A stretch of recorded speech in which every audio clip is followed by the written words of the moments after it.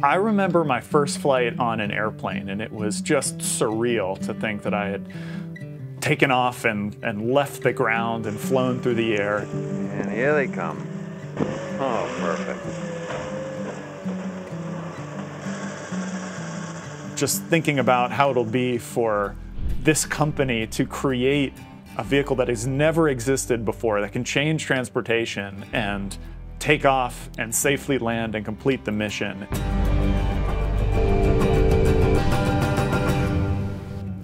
I don't even know what to say about it. It is going to be so exciting. I cannot wait. I often get the question, what's it going to feel like to fly in ground effect?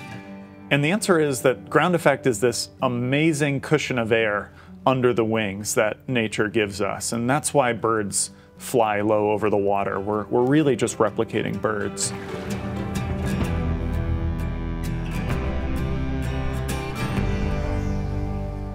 And what's amazing is that everyone has already experienced ground effect. You think about the last time you were in a bumpy airplane descending down to the runway, and then right over the runway, the throttle comes back and the bumps go away, and you sort of float for a second, quiet and smooth, right before you touch down on the runway. That is ground effect. And that's what we're flying in all the time on the Seaglider.